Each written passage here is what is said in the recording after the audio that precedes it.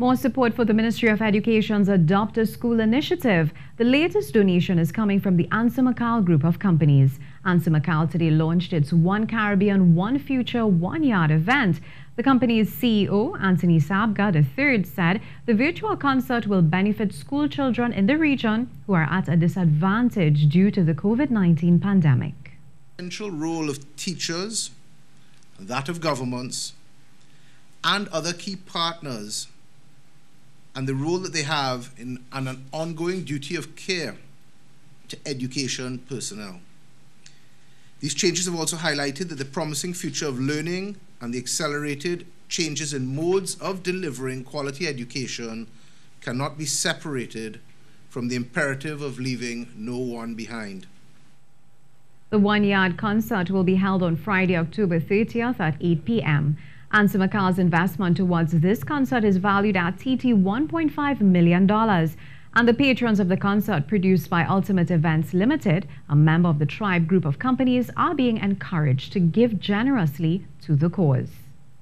And in partnership with the ANSA McAL Foundation, we have created a special One Caribbean Future Fund, where donations made prior to and on the night and post-concert will be used solely and within the governance framework of the foundation towards technology to support home-based learning.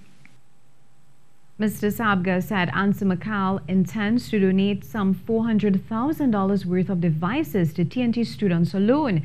Education Minister Dr. Nyan Gadsby Dolly confirmed that this will amount to 200 much-needed devices. That at the level of the ministry, what is also being done actively is the training of teachers and the reforming of curricula so that these devices, once donated as by the foundation and many other corporate sponsors that we thank, will become an integral part of the teaching and learning process going forward, not just for this term. To date, 45 corporate sponsors have pledged over 13,000 devices to assist the ministry in its effort to leave no child behind.